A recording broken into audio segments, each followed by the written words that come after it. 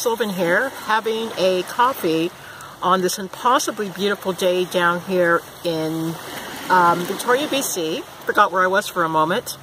But it's the 1st of May, it's May Day in a lot of places, and it's also the beginning of my reinvention revolution that I talked to many on other videos up until this time. So I just wanted to sort of introduce that and let you know that it has started for me and for a lot of other people as well.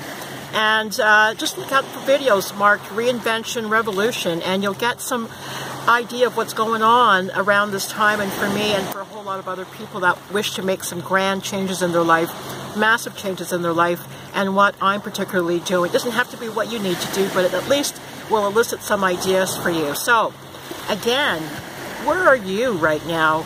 And I just wanted to say one of the first main things about a reinvention, particularly for me, was location, location, location.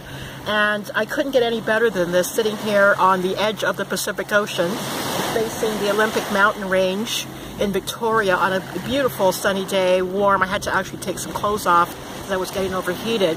But that's the first thing. Where is your environment? What do you love? What do you love to be around?